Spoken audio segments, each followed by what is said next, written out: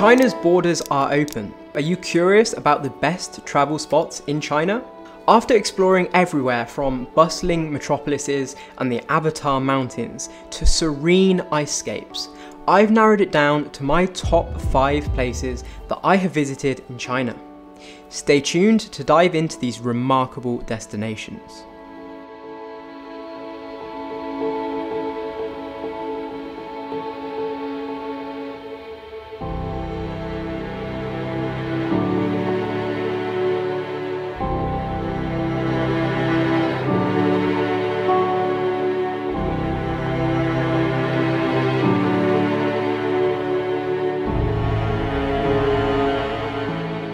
Hey everyone, welcome back to the channel. My name's Harvey and I make videos about traveling around China. If you are as curious as I am about the best travel spots in China, well, you are in for a treat today. After years of exploring this beautiful country, I have finally narrowed it down to my top 5 favourite places that I have visited so far. So let's take a look at these destinations. Now, number 5 on my list is Zhangjiajie, located in the heart of China's Hunan province. This place is known for its majestic Avatar Mountains, and it literally left me awestruck.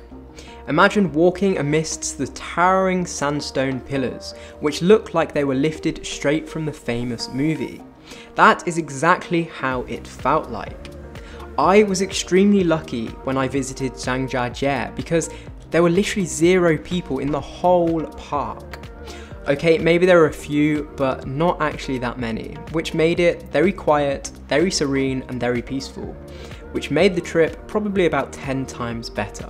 There is so much to do at Zhangjiajie as well, because it's split into tens of different hiking paths and attractions. So many, in fact, that I was there for 4 whole days and only managed to get less than half of the attractions done. The trip was literally incredible. However, I have 2 standout moments from my time there. Number 2 was on the first day in a place called Wuling Yuan. We took the less popular route, and even though it was raining, the surroundings were fantastic. So beautiful. Number 1 was the cable car ride down the mountain on my final day. I have truly never seen anything like it. Tell me you've ever seen anything as beautiful as this before in your life. And it's absolutely silent as well. Listen to that. If you want to go watch my Zhangjiajie videos, I highly recommend you do. Number 4 is also a recent trip made in the last couple of months actually, and that is Chongqing. Now, Chongqing has become super famous throughout the world thanks to the numerous videos floating about on TikTok and other social media platforms. Chongqing is vibrant and it's a bustling metropolis, and it's actually the biggest city in the world, which I didn't even know about until I arrived there. The city's energy is infectious, probably due to having 32 million people, and there's so much to explore. The skyline is adorned with futuristic skyscrapers, but the real beauty of the city, in my opinion, lies in the design. Now, it's carved into the side of a mountain, so sometimes you feel like you're on the ground floor, you go outside and look around and you're actually halfway up the mountain. There are loads of great spots in Chongqing. My favourites were the huge bridge and Hongyang Cave. But if you're going to visit this amazing city, do not visit on a national holiday like we did, otherwise it will be super busy and the crowds will be nothing like you have ever seen before in your life, and it might put you off. So go on a quiet day. Number 3, taking a break from the hustle and bustle, head over to Wuxi. Now, this city is a tranquil oasis, famous for its stunning gardens and canals. It's a relatively smaller city than previous locations I've mentioned, but nonetheless still worth a visit. The majestic Lingshan Grand Buddha, standing tall at a staggering 88 meters, which is almost 3 times taller than the Brazil's Christ the Redeemer statue, is the number 1 spot to visit in Wuxi, in my personal opinion. Other than that, Wuxi's charm lies in its calm and picturesque gardens. Go and visit this spot, you will not be disappointed. Okay, number 2 on my top 5 favorite travel spots in China so far is Shenzhen. And what a city Shenzhen is. From being a small fishing village to now being the most modern city in the world, Shenzhen is a hub of technology and innovation, and is the standout example of modern China and the direction that this country is heading. This rapidly growing metropolis is a symbol of China's economic development, from futuristic skyscrapers to high-tech parks to even beautiful beaches and ancient alleyways.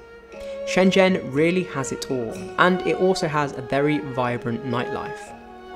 Now, Shenzhen is a favourite spot of mine due to being one of the first cities in China that I travelled alone, and I also made one of my favourite videos there just over a year ago now. So if you're new to the channel and haven't watched it yet, I recommend you go and do so. Finally, my favourite travel spot so far in China. It's a spot I actually haven't posted the video for just yet, but it is coming very soon, so make sure you hit subscribe to watch it, because this place is absolutely phenomenal. Number 1 is Inner Mongolia. Now, this is a place where the landscape literally took my breath away. The vast grasslands seem to stretch endlessly into the distance. The traditional Mongolian yurts offer a unique and immersive experience and is like stepping back into ancient China. I was in Inner Mongolia for 5 days and I visited some of its biggest and best cities, including Bayanur, Baitao, Ordos, and the capital Hohhot. And out of those places, I really cannot pick my favourite because they were all so incredible. I was lucky enough to not only experience the traditional ancient culture of this incredible province, but also visit some of the places and companies that are modernising the region too.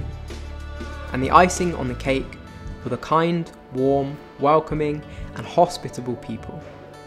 If you're thinking about visiting China, Inner Mongolia might not be at the top of your list of places to go and see. However, I promise you, it should be. Do not forget to watch my Inner Mongolia video when I post it, you will not be disappointed. So there you have it, my top 5 favourite places I have travelled to in China so far. Each destination offers something different and unforgettable.